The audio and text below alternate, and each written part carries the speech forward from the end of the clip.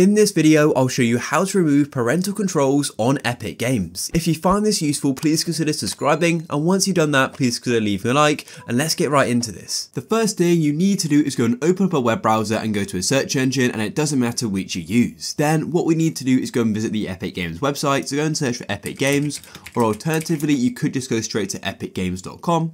So here is Epic Games right at the top, let's tap here.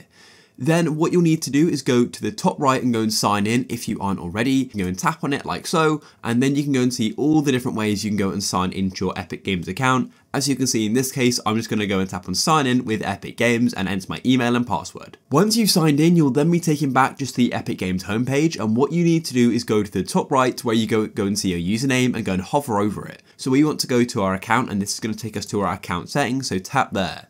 It'll take a moment to load, and here we are, we're now on our account settings. But what you need to do is go over to the left hand side and go and look for parental controls. It's quite far down, but here it is. Then go and tap on it like so.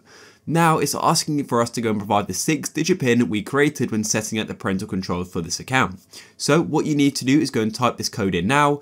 If you don't know it, then it's likely the person who went to help you set up your account or the parental controls does. So what you'll need to do is go and ask them. It could be your parent for the code, so go and ask them for the code, or they may want to go and enter it themselves. So in this case, I know it, so I'm going to go and type it in. But if I didn't, then what you could do is go and tap on forgot your PIN, and you could go and reset it. Tap confirm, and it'll take a moment, and then your parental controls will be available. And what we can do is go and change these, so it's going to go and allow you to go and make changes. For example, you may want to go and disable always require a PIN for purchases. You can go and disable that like that, and you continue to go and scroll down, and there are so many. And another setting a lot of people would like to disable is requiring a PIN to add friends, so you can go and disable that as well, and also voice chat permission as well, and maybe set to nobody and you want it to be set to everybody.